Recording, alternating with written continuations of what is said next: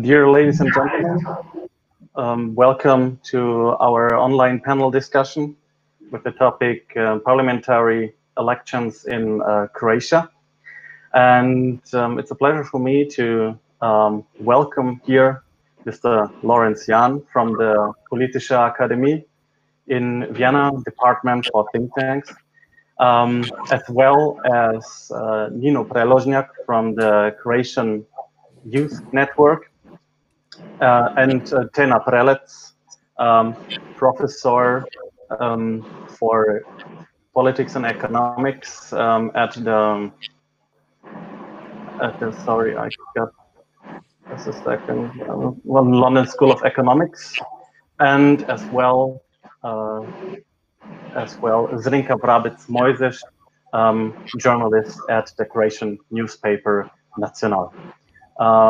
Before I will start a short introduction into the political situation right now in Croatia, I will give you the word, Mr. Jan, to have some words in advance. Thank you very much. Thank you very much for that. So, dear ladies and gentlemen, I'm pleased to welcome you today on behalf of the Political Academy, as well as the EDM and the Karl-Renner-Institut, at this discussion on the parliamentary elections in Croatia. And I also want to send you all warm greetings from our president, Bettina Rausch. As the Political Academy, we focus our work on the countries of Southeastern Europe due to our historical ties and geographical proximity, regardless of whether we look into the distant past in which we were united by the Habsburg monarchy, or into the nearer past when Austria was one of the greatest international advocates of these countries after the collapse of Yugoslavia with Foreign Minister Alois Mock. We have always been close partners in Europe. In order to maintain and strengthen this bond, we must promote exchange and understanding between these countries. And it is therefore important to us that a series of discussions can provide insights into the political events and in the countries of Southeastern Europe, as well as Central Europe and parts of the Black Sea region. I would also like to take this opportunity to thank all those involved in this series of events. We have been organizing these talks for some time now and have been able to continue it during the restrictions imposed by the measures against the coronavirus pandemic. Together, we have quickly and flexibly converted the series into an online format that is just as informative and exciting as the normal event was, besides the fact that 3 of our countries of interest decided to hold their elections within 4 weeks. I think that all partners are making a strong contribution here to provide high quality information. Thank you all for that. I'm also particularly pleased that since the beginning of the year, we have been able to offer an election briefing with each event. This briefing provides a good overview of all relevant information on the elections in compact form. With this, we create another great benefit for you. As I said before, the Western Balkans is the main focus of our international work at the Political Academy. We believe that the European Union will not be complete until these 6 states join the EU. And it is therefore important to us to create a deeper understanding of the region and to provide insights into politics on the ground. I am therefore delighted to be able to invite you warmly to our next joint event on the parliamentary elections in North Macedonia on the 13th of July. Now I wish us all an interesting discussion on the election of Croatia. Thank you all very much. Thank you very much, Mr. Jan, for this welcoming words. Yes, and I will take over with this short introduction right now for you. Croatia joined the trend. Croatia joined the trend for snap elections in the region, and it is quite probably obvious that the real reason for that was that elections should be held before an economic crisis in the country caused by the coronavirus pandemic will fully kick in, and the HDZ, the currently governing party, decided to have the elections before these crises can happen, so that they maybe will remain in power. So this is why the date of the 5th of July was chosen by Prime Minister Andrej Plenković and his government. But still, the public favor for his governing party is recently shrinking.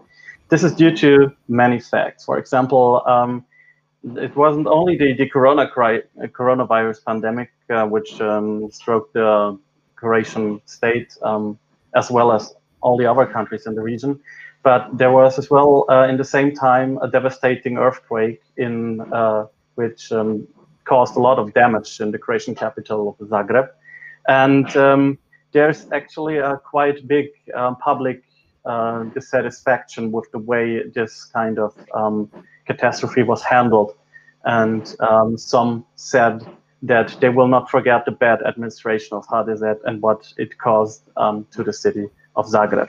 But there are many other coincidences that took place before that, also in political sphere. Zoran Milanovic is the new elected president of the Republic of Croatia. He is from the Social Democrat Party, and he succeeded Mrs. Kolinda Grabar-Kitarović, who was from the Conservative Party.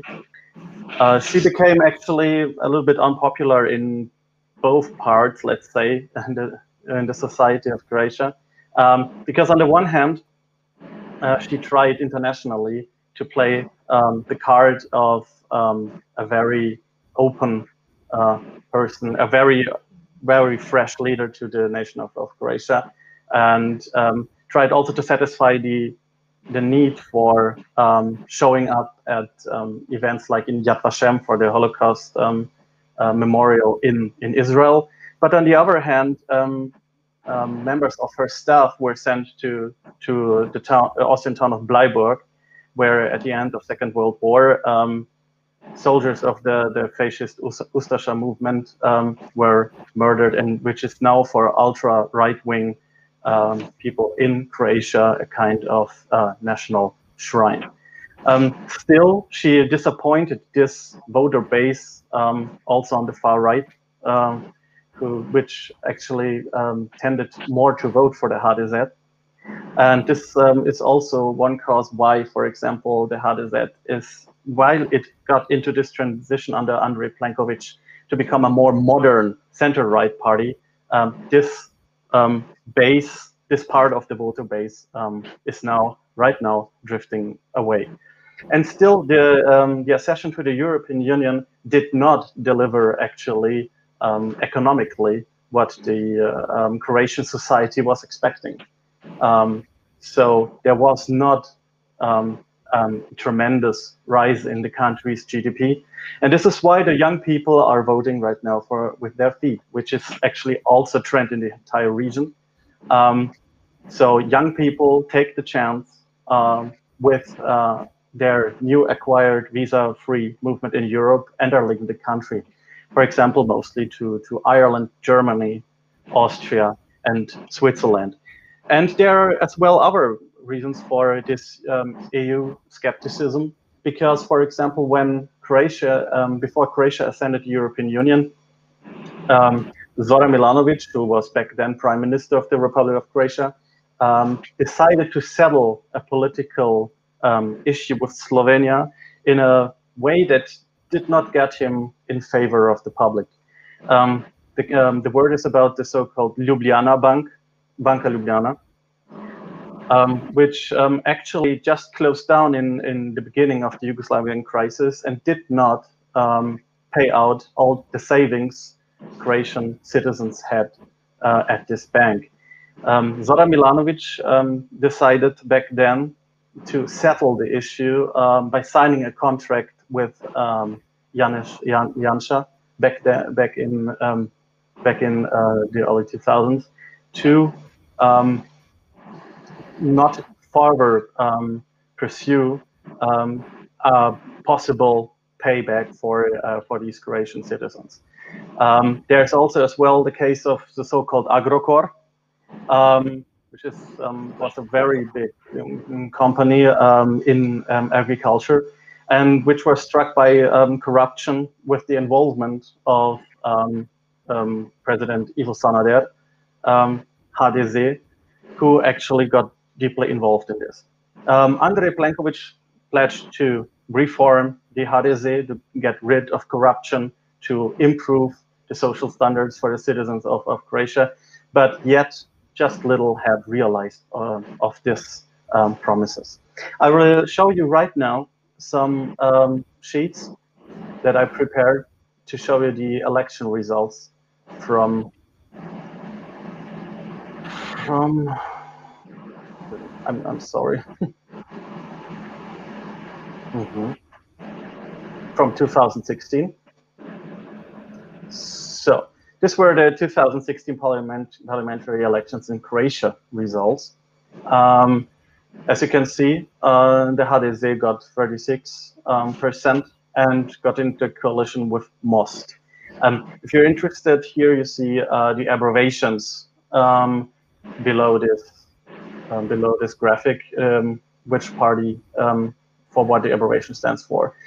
So HDZ is the conservative center-right party connected to the European People's Party.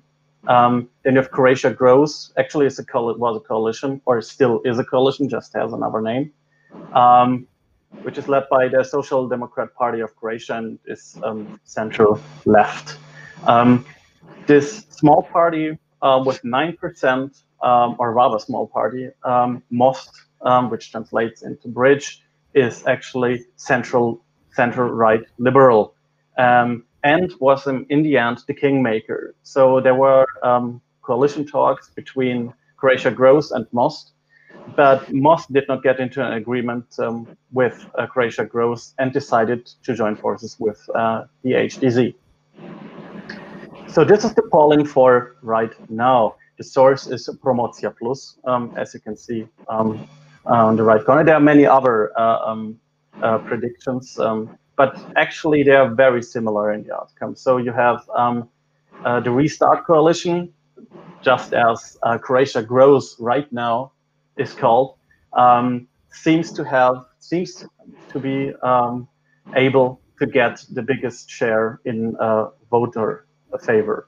But the situation gets just more difficult, as you can see, because right now MOST will not be able to probably to get over the 5% threshold to enter the Croatian parliament, the Sabor.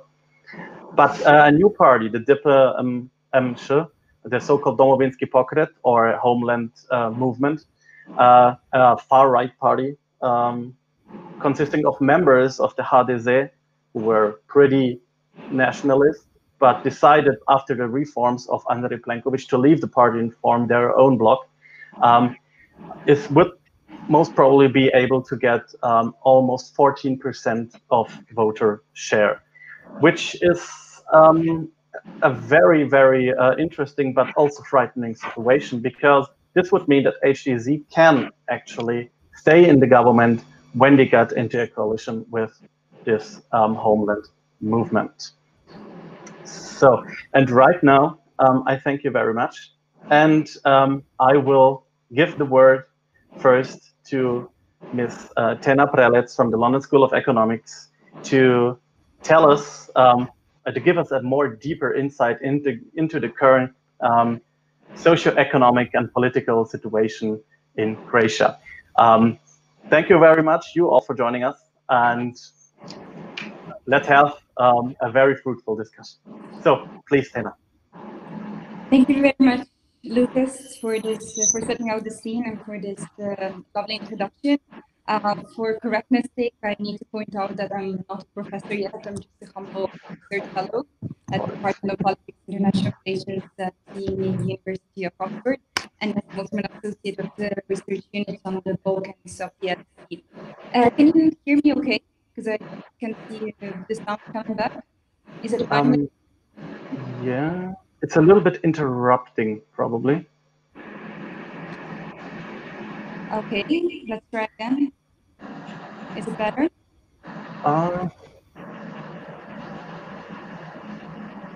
Again now? Is that better? Yes, that is better. Okay. Yeah. We cracked it. All right. So without further ado, I will talk about something that I see as a trend in Croatian politics, also beyond this election here. And this trend that I see specifically in electoral politics in Croatia is that is this attempt and failure at the same time to get out of the mainstream. Meaning that I think we can notice from the voting patterns that voters have been trying to get out of a binary choice of two mainstream parties, the HDZ and the SDP, for quite a long while. And yet, again and again, it seems that the mainstream has managed to capture voters once again at the end, you know, in the electoral coalitions, etc., etc. So I'll talk a bit about that, and I'll talk also about why this time it might be slightly different and what that might mean. So as I said, you know, in several elections, also as from the graph that you showed for the 2016 elections, you can see that there was always like a third stronger contender. And apparently, like at first sight, you know, if you check who the strongest contender was, it was all over the place ideologically. Like, for instance, at a certain point, there was ORAH, which is a Green Party at the European Parliament elections in 2014 that gained a lot of votes. There was, you know, MOST. And in some ways, you know, the success of other parties like, or figures like Škoro coming as third contender, or GVZ at a certain point, etc., etc. I think it can be noticed, it can sort of be explained in this framework that really Croatian voters are trying to find somebody else to vote for aside from HDZ and the SDP. So what are the reasons for this, and how may it be playing out this time? So first of all, I think it's clear that people by and large in Croatia do not really feel represented by politics. And this is clear, for instance, by the turnout, which is consistently low at elections in Croatia. Last time it was just above 50%.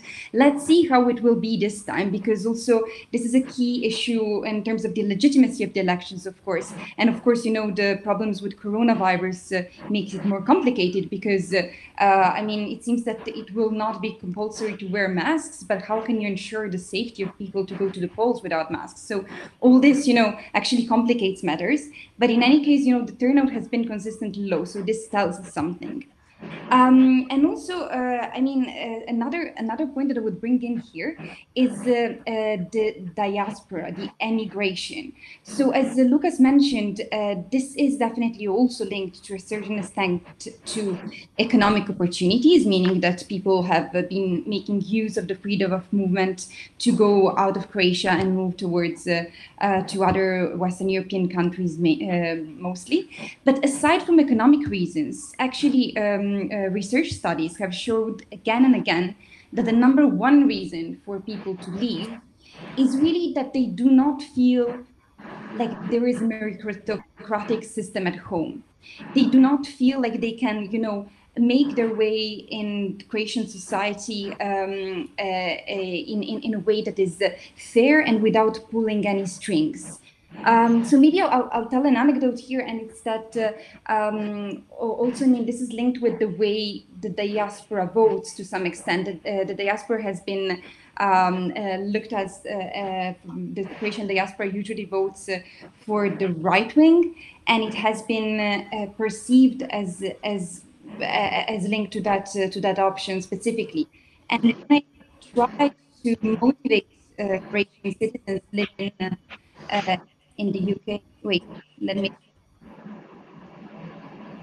Okay, can you hear me well again? Yes. Okay, good. Because I thought there was a problem again. So basically, I mean, it is to this extent, you know, this conception of the diaspora being very linked to the right wing makes it so that the new diaspora voters, so people who have been leaving the country recently, not only for economic reasons, but also because they don't feel anymore so represented by the dominant, you know, quite right-wing, stale, conservative and clientelistic, really, trends in Croatian society that they see, they do not feel so represented, and they actively do not want to vote. So I've been attacked for telling people, look, these are the ways by which you can ensure that your voice is heard from the diaspora in Croatia. And they said, I don't want to participate in this, you know, corrupt way of voting, because the diaspora is something that does not represent me. So you can see that basically, at the end of the day, the reason why people are, you know, so kind of disillusioned with Croatian politics. It's partially ideological, but also, most of all, I think it's linked with this perception of clientelism and the lack of meritocracy. So now, coming back to this specific to this election, I think it's fair to remind that the HDZ, at least outwardly, it has been moving closer to a moderate axis on some ideological values. And this has taken the steam out of the SDP's of the SDP to a certain extent, and yet the Restart coalition, which is led by the SDP, is now faring first in the polls. I would say that this is most of all because of the HDZ's failure in certain respects. So since the announcement of the elections, they have done quite a lot of POFA, of mistakes. So first of all, the coronavirus response, it has started with a bang. So they have managed to quite successfully, I would say, stem the infection at the beginning. But several mistakes have been done at a later stage. So for instance, this tennis tournament in Zadar has been very much in the news. But in any case, it's incontrovertible that the levels of the infection are going up. And this is a problem. So I think this is the best indicator actually of the HDZ's popularity. The fact that when you ask people in polls if they agree with the direction the country is going towards, there has been an unprecedented surge of about people supporting the country's direction have been gone further than 50% at a certain point at the beginning of the coronavirus crisis, because they thought it was managed effectively.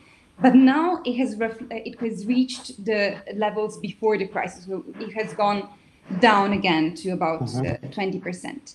Other mistakes they've done, I think that Plenković has actually not learned anything from the way he won against Milanović in 2016, because Milanović in 2016, who was the leader of the SDP back then, was very arrogant and very top-down, over Plenković. And basically, from the latest duel between Plenković and the leader of the SDP, we can see Bernardić. We can see that he's been using a similar type of approach. So there have been other types of mistakes, but I want we can discuss about that later on. You have also mentioned the very important issue of the mismanagement of the reconstruction of Zagreb after the earthquake. But in any case, I would say that the reason why the mainstream is still strong and quite clearly, the two bigger parties will still be so after the elections, the HDZ and SDP, is that, of course, they have this institutional advantage. But on the other hand, as you've noticed, as you've showed us earlier, we see this surge on the right of Škoro and his coalition. Now, what I would say here that is important to point out is that I do not believe that the coalition led by Miroslav Škoro is that their main target is creating a strong right-wing party, but rather that it's taking over the HDZ and bringing it back to a far-right type of, further right type of party. So we can discuss that later. Whereas on the left, we have some smaller parties, but I would say that some of them have managed to capture the zeitgeist of some of these grievances that I was mentioning earlier. So it will be interesting to see how far these new parties will reach at these elections. So as a net result, I think the Croatian electorate is still looking for a way out of this bipolarism, for a third, a fourth, fifth way out. It's not totally there, but it's sort of going there. And I do think that, that basically the main result of this election will be that the real battle will be after the elections, when we will see how, how everything will turn out in terms of the coalition, and that this might open up opportunities also for new experiments. For the first time ever, except for a small, maybe 1991 experiment, there is actually the possibility that the option of the Grand Coalition might also be taken into consideration. So this will be interesting. And I'll finish just with two elements, one which I find very dispiriting and one which I find encouraging of these elections.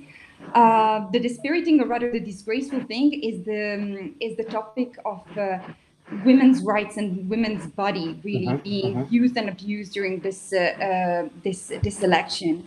I mean, honestly, I find it something that is completely out of place in 2020, and something that some parties, you know, including Skoro and Most, which is very much not a centrist party anymore, by the way, but it's very much a right-wing party ideologically, have been trying to look for easy topics to manipulate the electorate. And I do hope that this will not play out well for them, because really it is very disgraceful.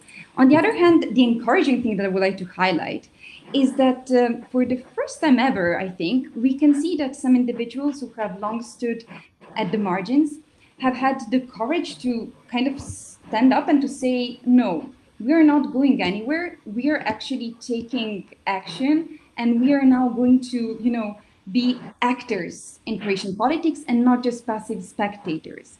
And I find this very important because it goes against this widespread perception, as I mentioned earlier, of politics as a dirty thing for Croatians, of politics as something that is only, you know, something that you wouldn't touch with a barge pole. So this will be marginal. I do think, you know, such options will be marginal at these elections, but I do hope that this approach and this attitude will stick around, and that we see more of it in the future. I will stop here now. No problem. Thank you very much for these words. I just have something to add for our dear audience. You are free to ask questions, and we will, of course, addressing them later on. So feel free to write anything in the chat, and we will select your questions. So this was very enlightening, and I want to ask you, ZRINKA, what do you perceive, for example, from the view of a journalist, from a free media journalist? How's the mood? How is the actually right now situation in the society? What kind of changes had there been, or is everything still the old and the same?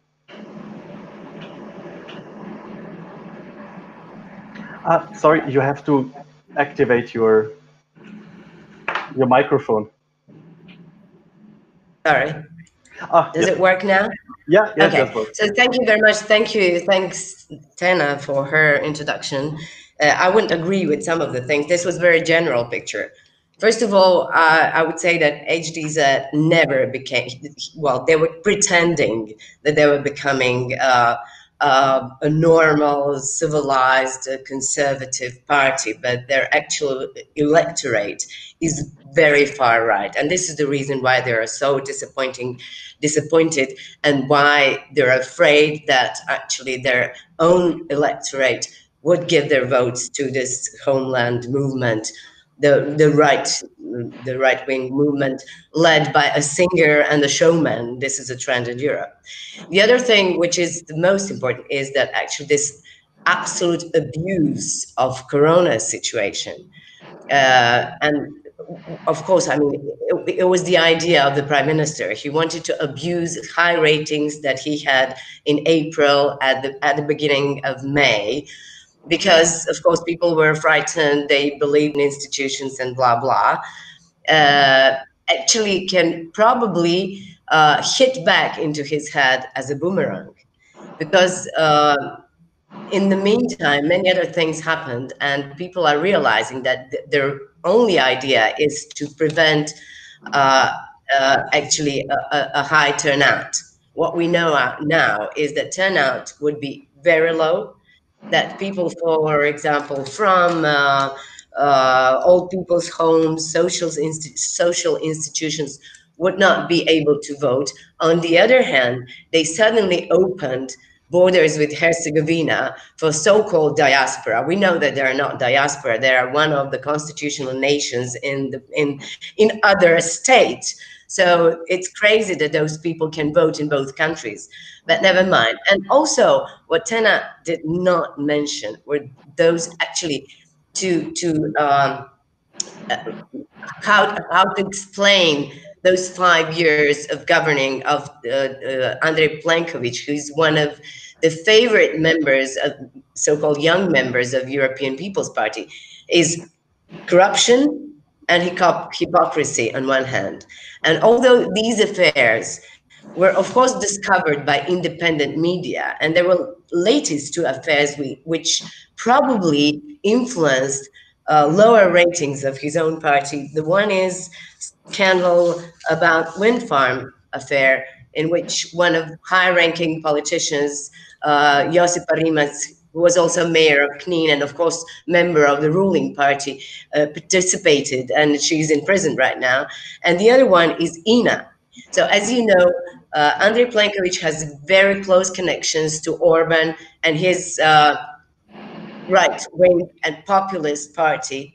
And what we realized, and what Nacional discovered that the Minister of Environment, Tomislav Ćorić, was actually consignatory of the memorandum with MOL, directing Croatian oil to refineries in Hungary and Slovakia.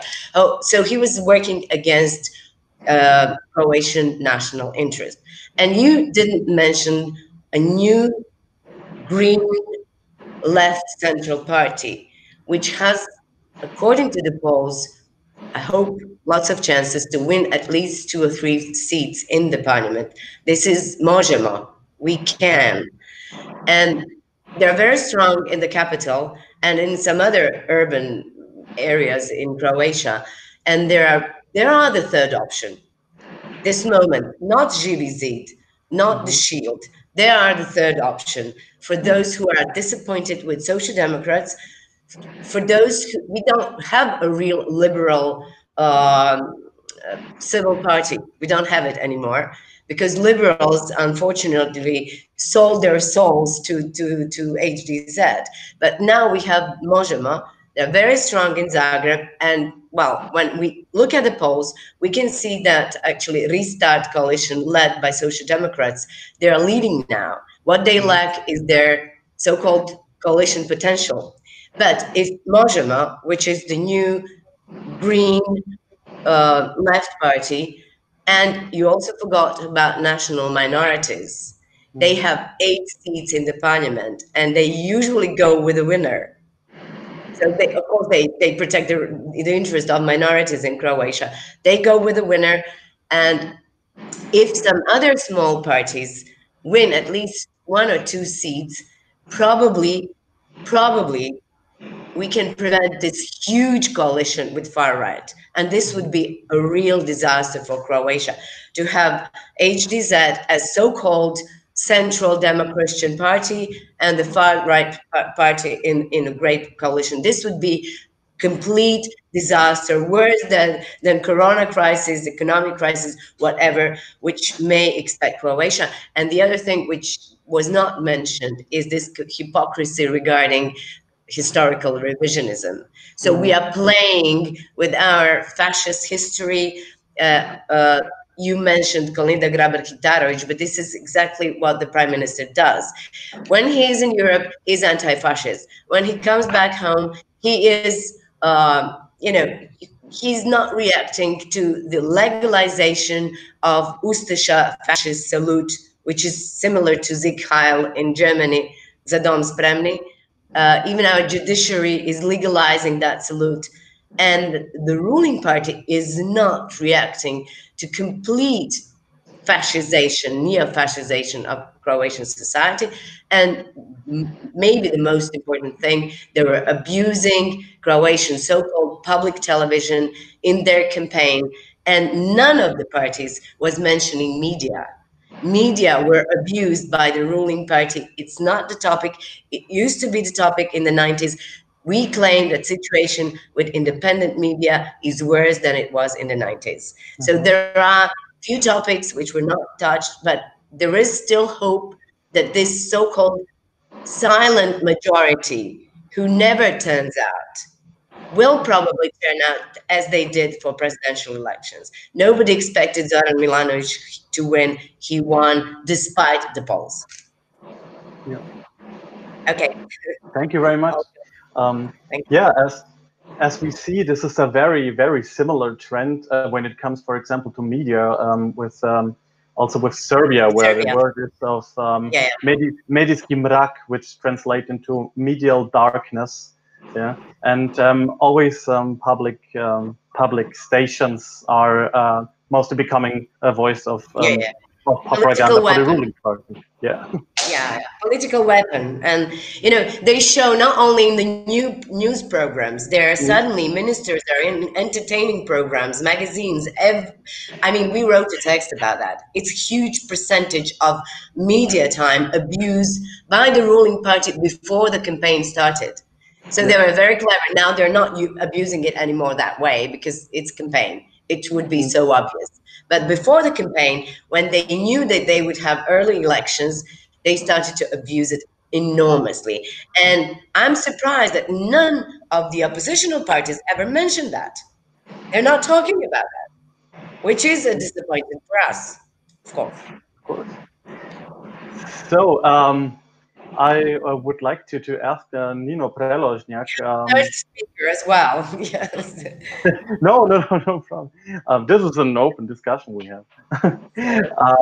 Nino, because you're actually working, you're the vice president of the Croatian Youth Network. Can you give us some, like, for example, an insight on how how is the situation with the young people in Croatia, with the well-educated one, with the lesser educated one?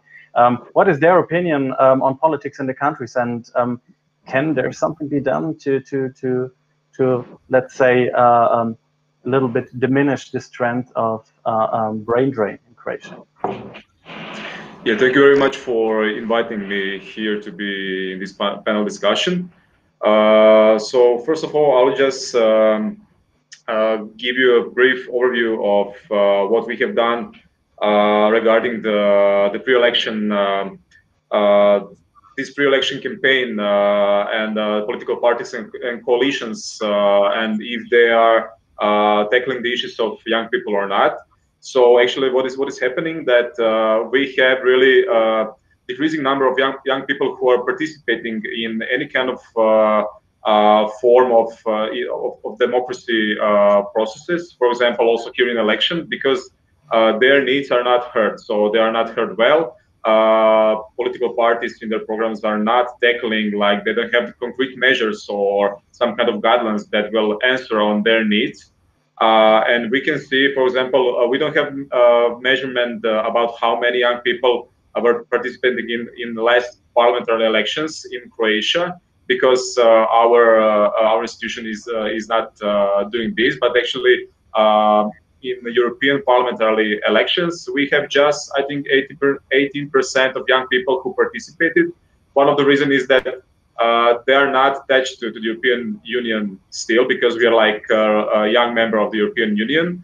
But actually, the topics that are covered during the campaigns and actually in their programs are not tackling the issues of young people. So here we are talking about priorities for young people here, housing for young people, quality employment. So we also have ecological topics that are not tackling in their programs. So we are still talking about Ustaša context, about history. And when we are talking about young generations, they cannot identify themselves with those kind of topics because they were not part of that.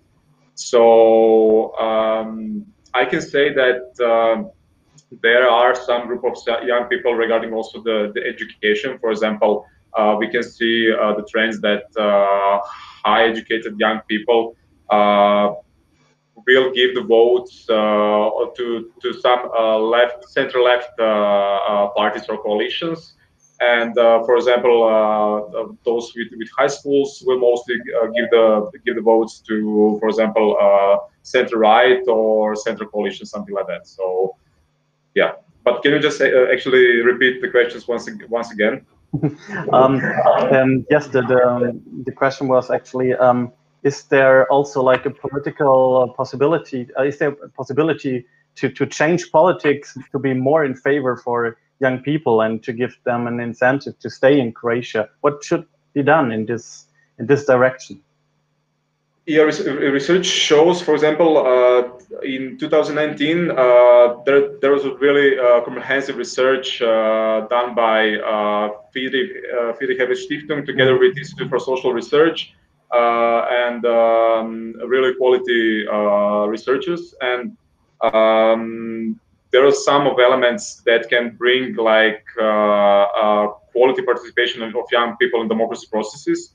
First of all, we need to have like a civic education in schools that will be like really formal as a subject, not just as a side subject in the school. We need like also quality youth centers that will be like the spaces for youth to express themselves, to let's say practice democracy processes. For example, to have panel discussions, to develop critical thinking. So this is also part of civic education, but also programs and topics need to give answers on their needs. So nobody actually ask or make research like what are the actual needs of young people, or just take, for example, existing research and the results of this research and just to put it in their programs or give the answers on these results. So yeah, there are quite a few elements that can bring the more political participation of young people also in Croatia. Also here we can talk about a really huge migration of young people while entering European Union. So from 2013, because I think that system that we are living was not also like it was not quality also for young people, because we have also high rate of youth unemployment. That was also one element why young people left the country starting from 2013. And also we have absence of a structural education reform. So yeah, this is it. Yeah, thank you very much. We have our first question, public question, which is rather long, and I would like to concentrate only on the Is last it the one part. that we can see on the screen? Yeah, I will just okay, show it to the whole audience. Just, okay. So because it's rather long, I would. Yeah, I'm reading it. Yeah. Well,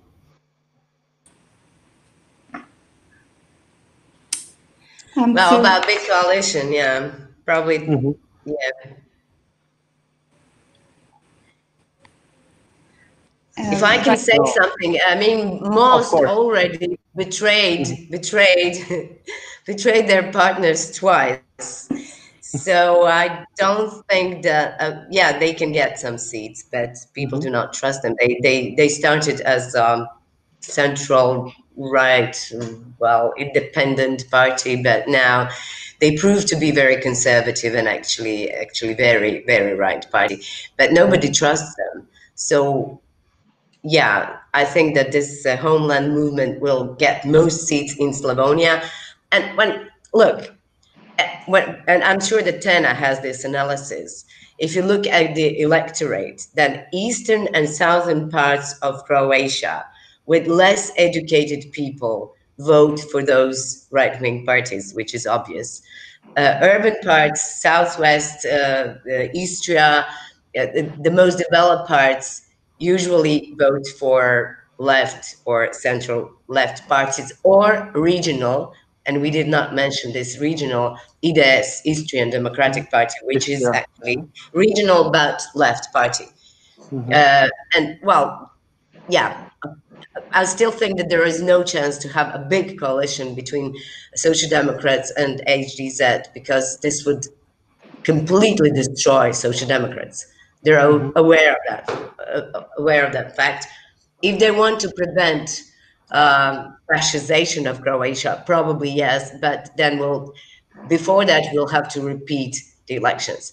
But something I would like to add about corruption, and this was, I think this is something that also worked against the ruling party. It's not that just that 11 ministers had to leave the government because they were accused for corruption, and the prime minister get rid of them only at the moment when he himself was endangered by public opinion. But also their coalition with a corrupted mayor of Zagreb. So the guy rules for the last 20 years. There is a number of processes against him, and actually, you know, all those processes were either postponed, never ended, or were stopped because somebody always needs his hands in the parliament. He started with 1 seat in the parliament. He ended with 12 seats, which means that he bought, it was a political trade, 11 members of the parliament. And this is the reason why people, not just young people, are so disappointed with the politics. They voted for something, and like, as you know, it's HNS, Hrvatska Narodna Stranka. They changed sides. They changed sides in the middle of when Plenković needed some more seats. So, you know, this is the reason why people are disappointed, and this is the reason why electorate, HDZ and SDP electorate is old. Young people don't want to vote, including my daughter, who is my 4th child, who is 18 now. She doesn't want to vote. It's her first time that she can vote. She doesn't want to because she doesn't see the purpose of it. And I'm sure that there are younger people here who can explain that. Of course, yeah. Of course. Yeah, I can agree. This is like partly true, but actually what we also observed is that there are like new ways of making the impact, you know, like for example, generation Y and Z. So there are actually millennials who really want to make some impact on their society. And when we are talking about this kind of system, electoral system, it's like really conventional one, and it's really formal one, and with non-formal ways of making the impact, for example, petitions, so some kind of protests, online campaigning and something like that is like, for example, I think 60-something% of young people really want to participate in this kind of democracy processes because they can make the impact. Here, they don't have like the representative, like what you also said. But actually now I think that in Croatia, we are getting some kind of, for example, potential electoral representatives of young people who are actually tackling their issues. And I can say that a coalition MOJZEŠ, what you also actually mentioned, that is green left coalition. Yes. Yeah, and when we analyzed their program and compare it to the other programs, they have like, I think, the concrete measures or let's say guidelines to solve their problems. Yes. For example, how to tackle youth unemployment, how to tackle precarious work, like how to tackle housing for young people, also mentioning youth work, like what other parties are not mentioning, and that is yes. really like spread among the Europe. So, and this is like how you can get young people like with concrete topics that are really that they really matter to. So yeah, this is like just some kind of addition to your. But they don't have the money to campaign. That's the problem. Yeah, that's the problem. So they can only campaign on networks and things, but they don't have the money for televisions. And now because of Corona crisis, they cannot go around Croatia and meet the people like our Prime Minister, who is supposed to be in self-isolation. This was one of the topic. He refused to do whatever everything else has to do, because he was in touch with Djokovic and Goran Ivanišević, who were Corona positive, and he doesn't want to go into self-isolation. But he actually showed, I don't know, whatever other people can. Sorry. Yeah. No problem. To interrupt. Yeah. No problem, please, Nino. Yeah. But I don't know if you're watching in Monday or Sunday. That was like at the duel on television. Yeah. So he actually showed that he made the test coronavirus that it was like negative, you know. But yeah, he should be in self-isolation. Yeah, TENA. Of course. So a number of things in terms of prospects for Grand Coalition. It's very true that until now this was a no-go for the two parties, and especially for the SDP, because, you know, so as I mentioned earlier, if they're seen by most of the people as being two parts of the same coin, you know, the HDZ, SDP, etc., going together would sort of prove this prejudice, and it would detract even more voters from them. So until now, it was a no-go. I wouldn't be so sure that this time it won't be considered. I think, you know, it might for the first time actually come under consideration. Let's see. About most expelled from the government, I mean, that was the last time was in 2017 over the agricole crisis, and it was a very rude move by Plenković in which basically he got rid of Most and got in a part of HNS, which split in that moment. So it was this moment, I think it was sort of a also Faustian moment in which we saw Plenković, you know, coming out of this gray bureaucrat suit and somebody being decisive in the wrong moment. Sorry, what? Yeah. Being decisive for the first time, but in the wrong moment. No, I mean, at least, you know, until then, you had this, he could maintain this superficial outward impression of a bureaucrat, of a moderate, etc. But then we really saw, you know, that that the way he's leading the country is much more kind of ruthless and to the point. So just reacting to some things that ZRINKA kind of brought up earlier. So absolutely, you know, the corruption scandals of the HDZ, I hinted at that. I couldn't go into it in 15 minutes. Thank you for doing so. Absolutely, you know, the wind farm affair is just the latest in a long series, which unfortunately we've seen that it didn't really quite move the needle so much until now. So yeah, but definitely, you know, that was yet another thing that happened in this period from the announcement of the elections until now. MOJZEŠ, absolutely, you know, thank you for speaking about them, etc. Of course, you know, with what I mentioned earlier about the new the new way of doing politics, I was actually, you know, referring to them specifically. I didn't want to sound too partisan, but it is a quite inspiring way of doing politics, and I do hope it sticks around. Also, I would mention that they were instrumental in Zagreb city to really, you know, kind of keep Bandić on his toes. So them, along with the filmmaker Dario Juričan, who ran as a spoof candidate, the best campaign, spoof candidate ever for the presidential elections. They really kind of took the veil off of Bandić, and his corruption to the bone has been exposed. So kudos to them. I would say though, you know, that it's a small criticism and kind of, you know, a way to improve. Like I am voting in the Rijeka region, Primorsko-Goranska županija, and I mean on the list of the candidates here for MOJZEŠ, there's only one person who doesn't even have a Twitter account. You know, and the others are from Radnička Fronta. They don't even have a bloody Twitter account. It's free, guys. You're putting yourself forward as a candidate. Just try to use these networks at the very least. Yeah. So small criticism. I would also say their song is amazing. It's just so cool. Check it out if you didn't yet. It's so it is nice that new options are springing up. Let's see how it plays out. In terms of the media, you know, I would say that yes, there's a big problem with the media, and I would agree that. That the situation is the worst in the past 10 years, specifically 20. But specifically for the public broadcaster, for HRT.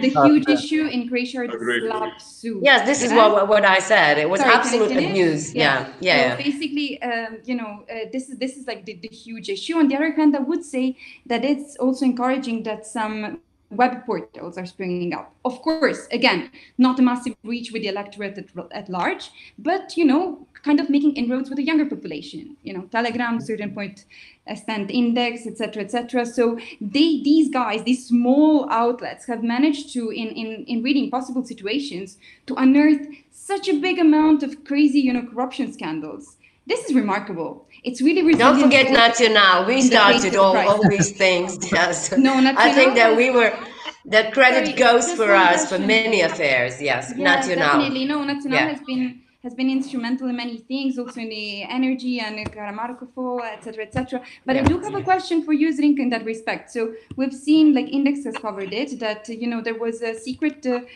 meeting between Plenković and the editors-in-chief of most of the media in Croatia. So it's not only Nacional, but I mean, the Nacional editor-in-chief was present at that meeting, at which it seems that it was discussed, you know, how to cover the coronavirus crisis in a favorable way. So I wanted to ask you, since you're there, can you tell us a bit more what was discussed at that meeting and what's the fuss all about? I'm not editor-in-chief. I was editor-in-chief of Radio 101.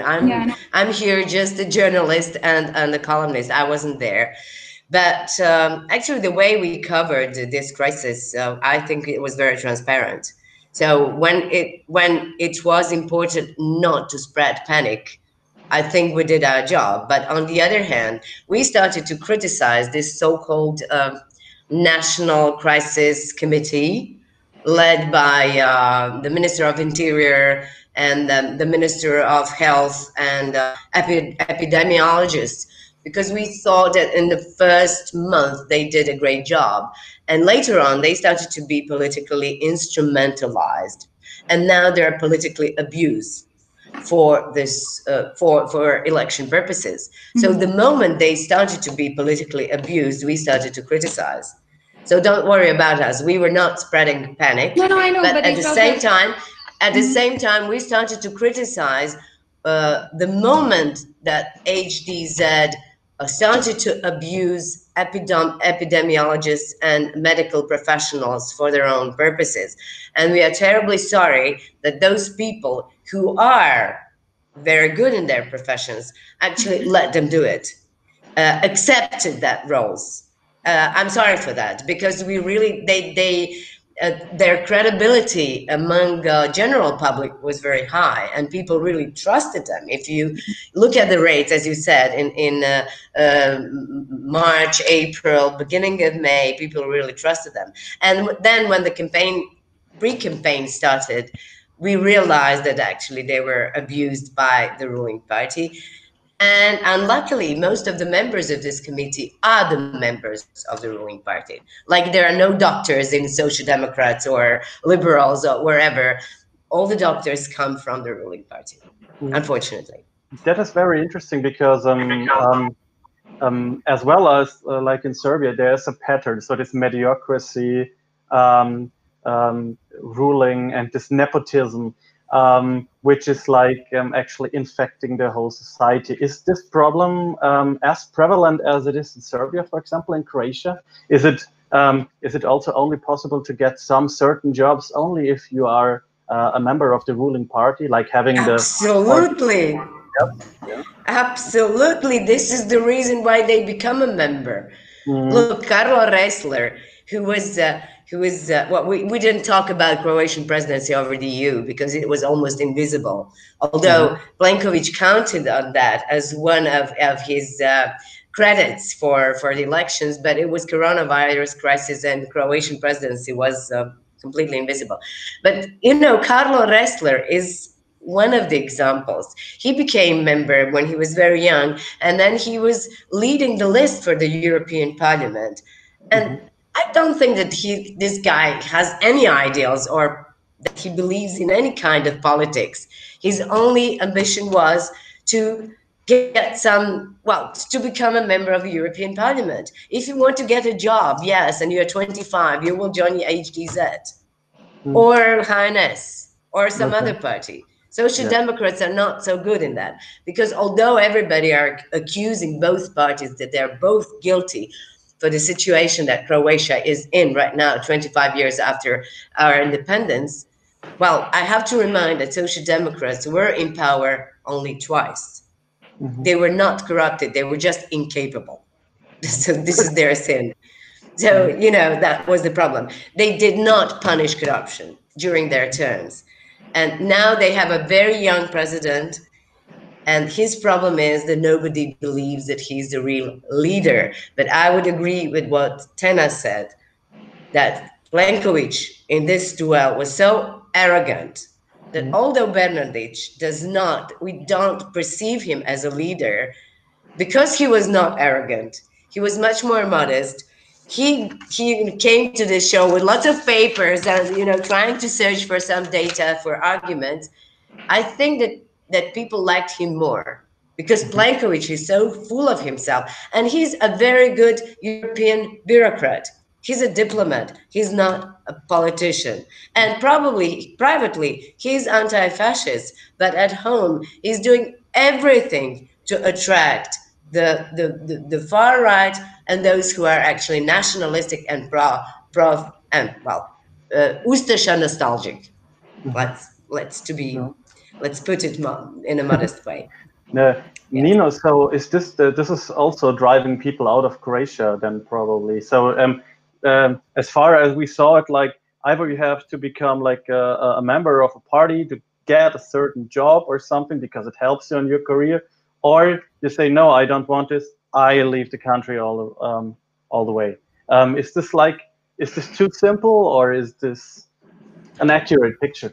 It could be, yeah, but we can see, for example, from the research also that has made that there are some trends that are changing. For example, for young people, of course, and also it depends, like if you're working in public sector or if you're working in private sector, or if you're working also in NGOs or civic sector. So it really depends. Yes, of course, this is also one of the reasons why young people are leaving the country, because there's still a high level of corruption and nepotism. We can see, for example, that Transparency International still put Croatia like at the end of the list of the European Union when talking about the corruption, because there's, for example, if you see like 5 years, 6 years ago, nothing is changing actually regarding this rank. But yeah, worse. Sorry? Worse. We became worse in the meantime.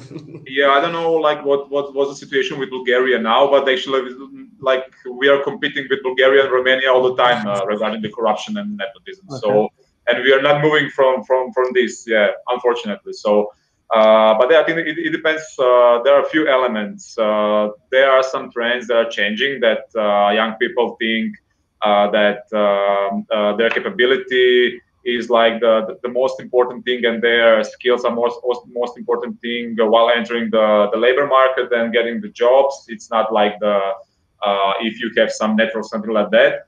But actually, I think that while they are searching for a job, while they're entering, they feel that the reality is like a little bit different. You know, this is like what the research is when you're asking high schoolers and students, but actually they are not working, so they will not enter a labor market and feel like what was the like reality there for getting the job.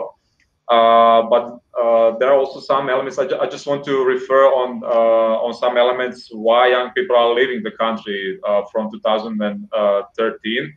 So it's really a political situation. What we actually said, corruption and value system that is still existing in Croatia. There's also high rate of unemployment still for young people. It's really higher rate than general population. There's also what I have said, absence of structural education reform, inability to find quality job. You really need to wait too long to find the quality job that is linked to your profession. So you have a lot of young people that are, for example, they graduate or something like that, but they are working, you know, during the season, some low quality jobs, etc., and inadequate salary regarding their qualifications. So that are the reasons, and also opinion that, for example, Western European countries have quality life, so better life than and better life expectation than in our region. So yeah. Thank you very much. I have a very interesting question from the audience. I will just show it to you, and it comes from civic education. Yes. Is politics or civic education taught in schools, and how the legacies of the homeland war addressed in school? What are the relations to the Croat Serbs in Croatia? So was it also visible? Very good question. Very good question. I'll just tell TENA would probably say more, but this is something that we were writing a lot about. No, civic education was meant to become a special subject, a separate subject in a new curriculum during the last government led by Zoran Milanovic. Curriculum was, of course, I mean, it was a subject of many debates. And what we didn't mention, none of us, is the role of Catholic Church, which is very important. And they started their propaganda. They actually draw a party that believers and religious people should vote for. They didn't name it, but they said it.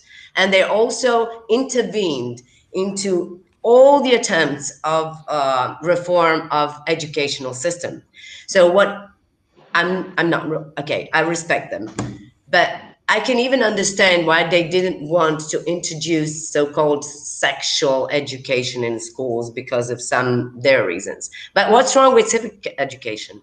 I think that religious people too should know about their civic rights, about how the state operates. It's not introduced, it's part of different subjects. It's so-called interdisciplinary, and actually it depends on the goodwill of the teachers. There are two towns, Rijeka is one and Sisak is the other, where I think it was introduced as a subject, but you can take it voluntarily. It's not obligatory. But there are two, and why? Because in Sisak and in Rijeka, mayors come from Social Democratic Party. When it comes to Croatian Serbs, yes, we had explosions of nationalism, of hate speech, of graffiti, everything. It was just something that we expected before the elections. And of course that Mr. Pupovac, who is the leader of Croatian Serbian Parliamentary Party, is always guilty for everything. And he even made a promotion TV advert saying, yes, I'm guilty for everything now. You know, you can accuse me. It was a good one. Yes.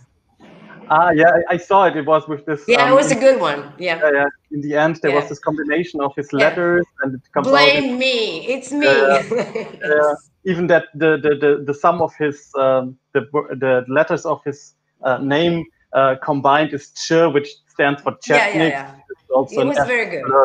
Yes, I'm guilty because all the Croatian youngsters are going to Belgrade to listen to this horrible folk music. Yes, I'm to blame for it. Yeah. Here's the reason. It was good. And that he was spreading coronavirus. Yes, by that. Yeah. So it's a good one. What is your... Sure, I can react on some of this. So thank you, ZRINKA, for covering the part about the civic education, a very important point indeed. And there were many controversies about education in general in Croatia. So that is an important point, still unsolved. Like there is no proper way to tackle these issues in the upbringing of youngsters. It's super important. I wanted to react to Erhard's question about the role of Europe, Balkans, and foreign politics in the campaign, which is true we haven't touched upon so far. So just a moment, Vienna. I would like to show the question to the public. Yeah. Just that I'm sorry for interrupting. Just that the audience is informed. Yeah. Yes. So it's a good point, but you know, basically it wasn't dominant. But okay, let me go into it. So my opinion is that actually Croatian public opinion as a whole is not, like, Euroscepticism does not play a big role. I mean, these are questions that Western political scientists have been asking over and over again, like which part is Eurosceptic, which one is not. My opinion is that they are Eurosceptic only insofar as it serves their immediate political goals. It's more a practical way of being Eurosceptic rather than like some sort of value base or something. And I'll explain. So basically the mainstream in Croatia is sort of, you know, unitarily pro-EU, pro the EU sort of path of Croatia, especially like HDZ this is clear and clear. You know, they're really the lapdog of the EPP, of the, you know, right-wing group in the European Parliament in the country. I mean, they really do, you know, fall in line with whatever they say. They dare not, for instance, you know, criticize Orban, whereas a lot of other countries did. This is also partially due to the complicated issues in energy in Croatia. But in general, like, you know, whatever the EPP's line is, this is carried out by the HDZ very, very strongly in Croatia.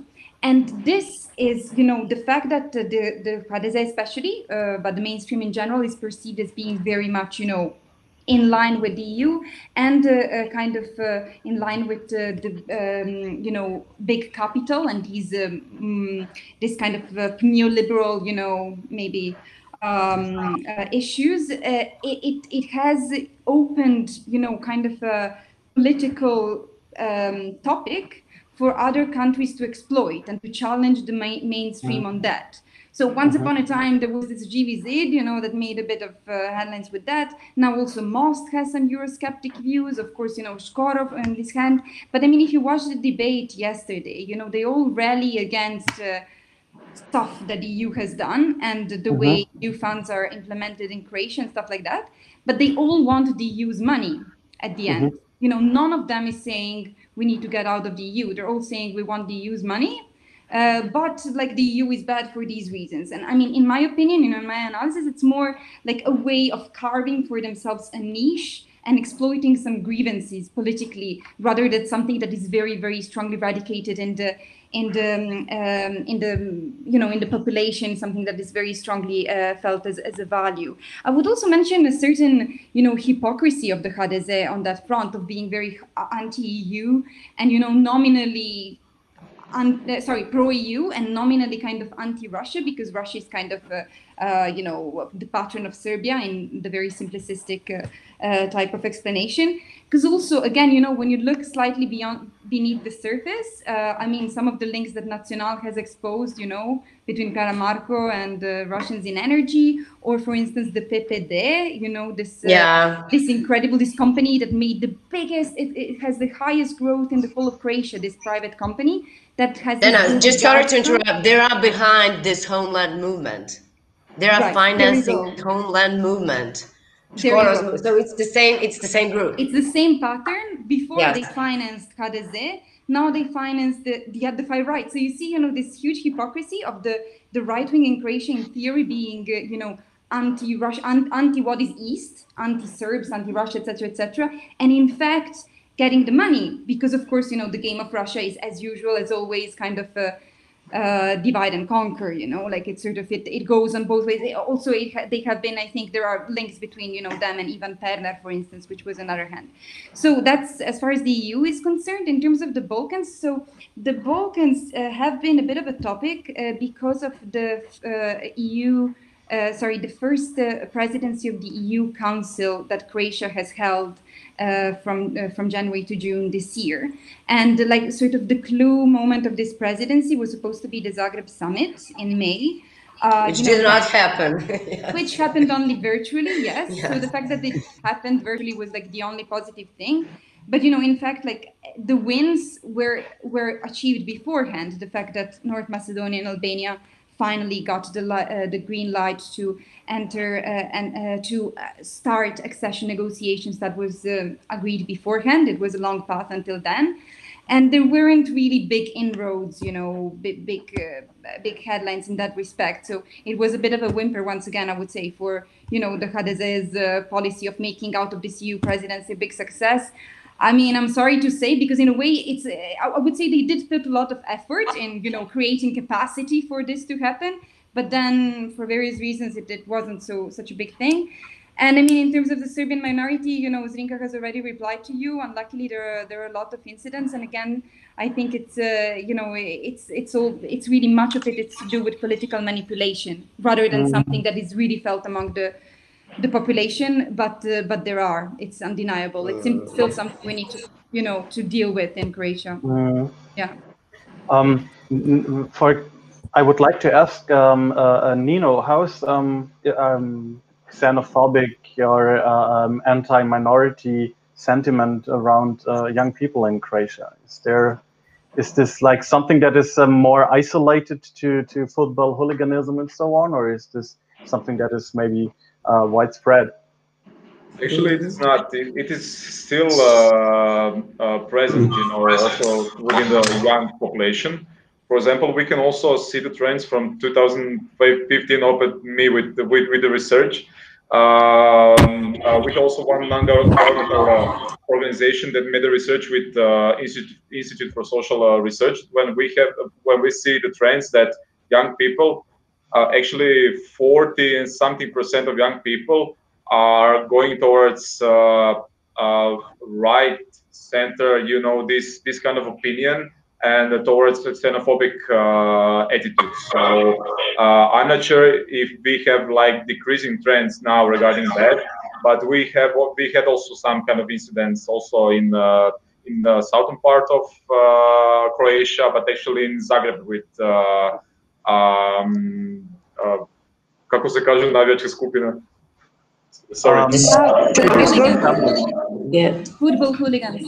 Yeah, with football hooligans. Yeah, sorry.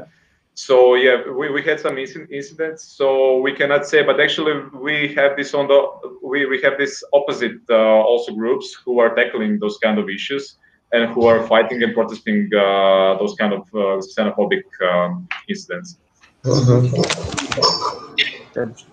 This is quite alarming, actually. It is. I just want.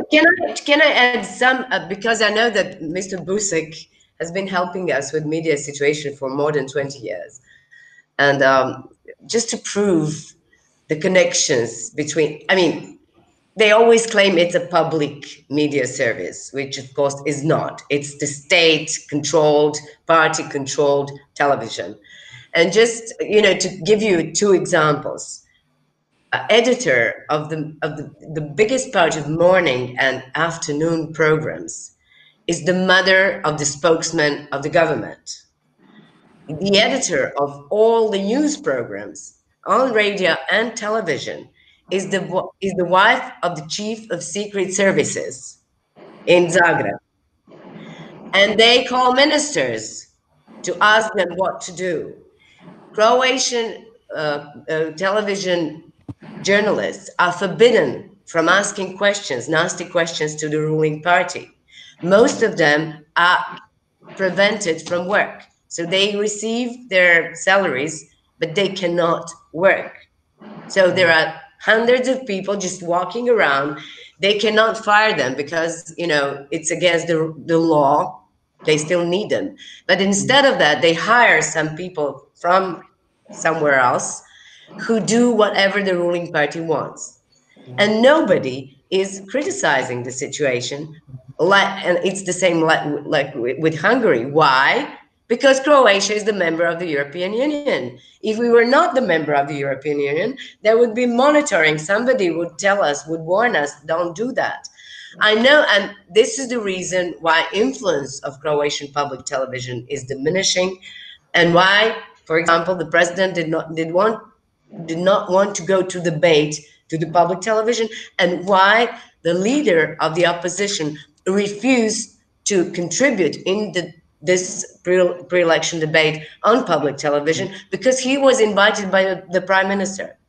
He was not invited by editor-in-chief of Croatian television, by the prime minister. And he said, are you editor-in-chief of public television? Why don't they invite me? In this case, if you invite me, I refuse to go. So this is the situation. I think that since the time we became the member of the European Union, human rights situation and media situation is just going backwards, and nobody cares because we're a member. Because all the leverage the European Union has is diminishing when a country becomes a member, unfortunately.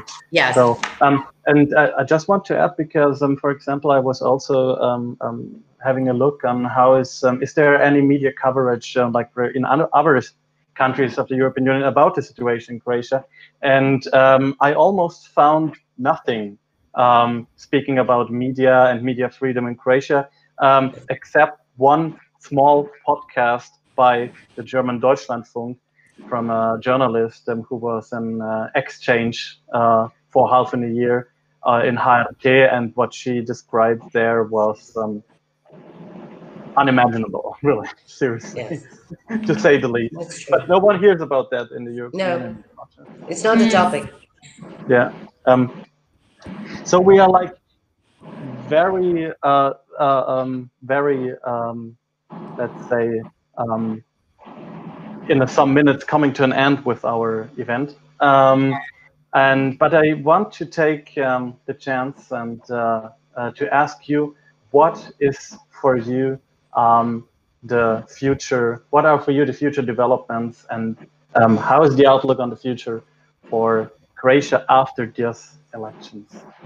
Maybe I would start again with TENA to tell us her view or her expectations, her maybe also what she's afraid of, what could happen. And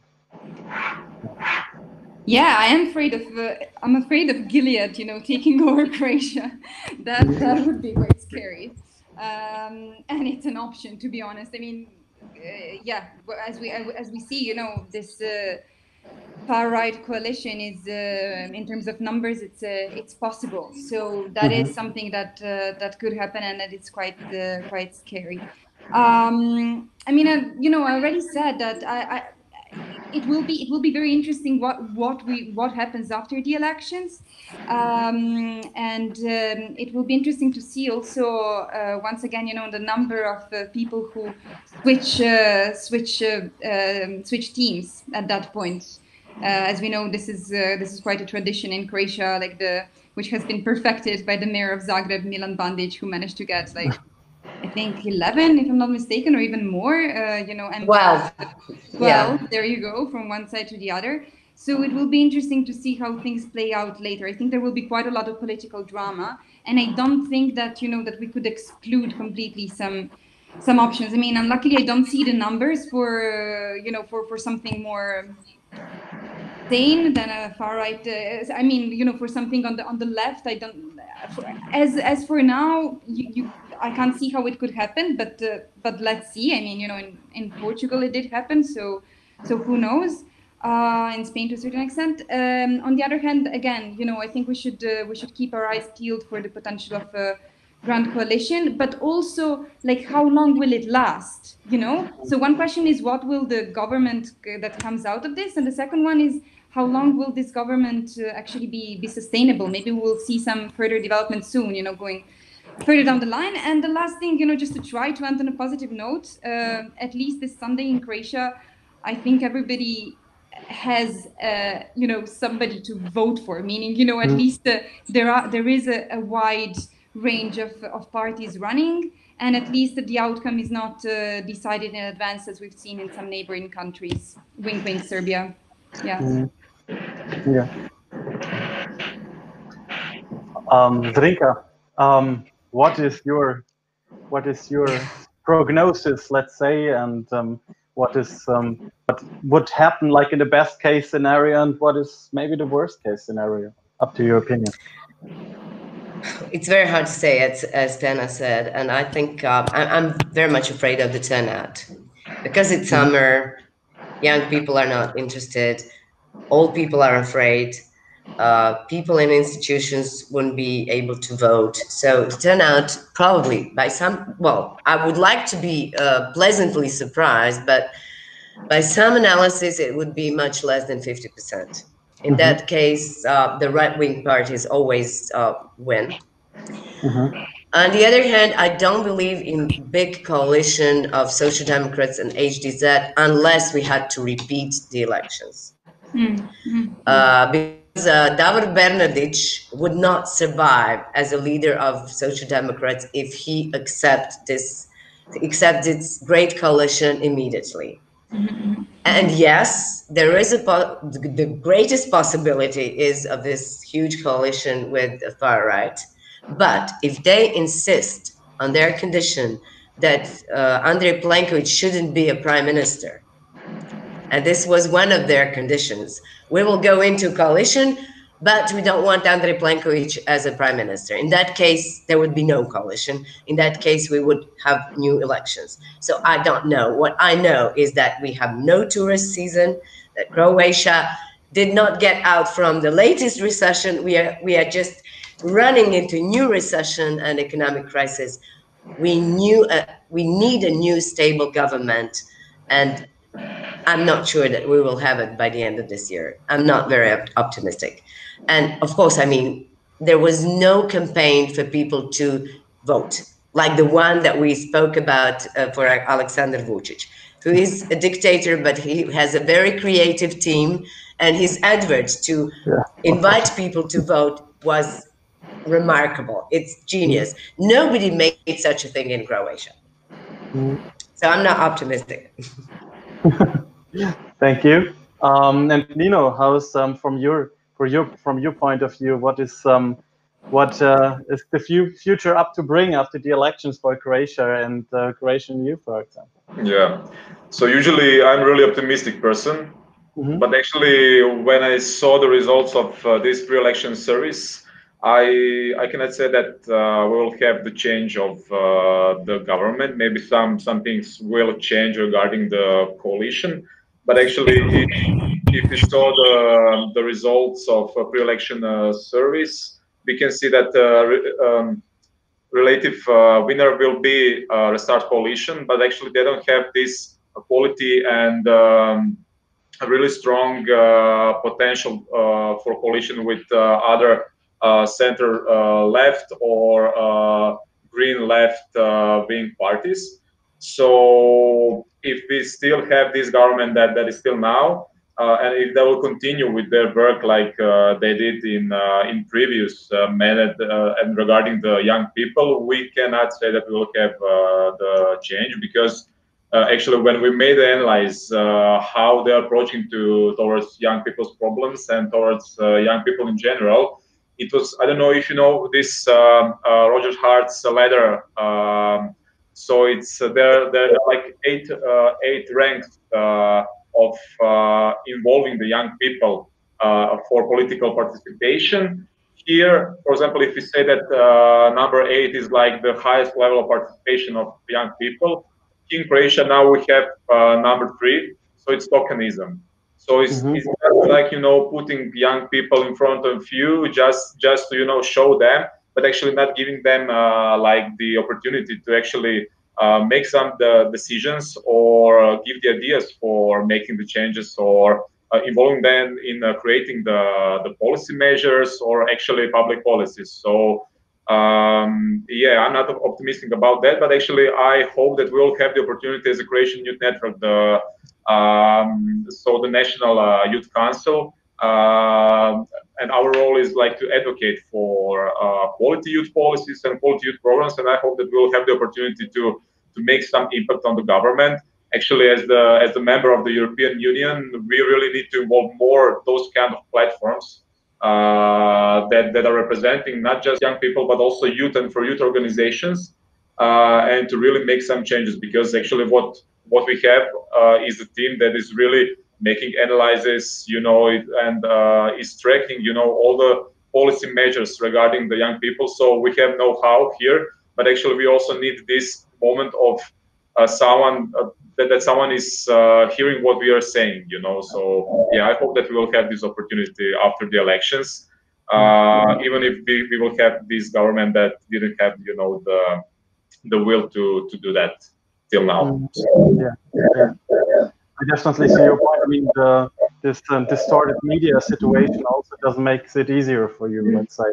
Yeah, actually, if I can just add one thing, is that if you see media coverage and, you know, the representing young people in media is like blaming them for expansion of COVID. I don't know if you saw this, like young people are, you know, it's their fault that we have now the spreading coronavirus again. So it's not like really a good situation for young people also in the media. So. Okay. We hope for more affirmative, you know, approach of media also for young people. It will motivate them to maybe to engage more, you know, in political processes or any kind of other processes. Of course, I see. Yes, I would like to thank you very much. This was a very enlightening discussion, and it just shows that some things always, or most often, stay the same, even though the name of the party changes, which is very, I think, an observable phenomenon when it comes to Southeastern Europe, unfortunately. Yeah. So there is still a lot of political work to be done. So thank you very much, LORENZ Jan, who had his introduction. Thank you very much for your contributions. These were like really, really, really good insights, really enlightening. And I hope to see you soon. at the IDM, and you for the audience. Thank you very much for joining us and showing interest into this online event. And I just want to remember again that there will be another online panel discussion on the elections in Northern Macedonia. Which is great. Thank you very much. Thank you. Thank you. Thank you all. Good luck. Good luck. Bye-bye. Bye-bye. Bye-bye. Bye. Bye.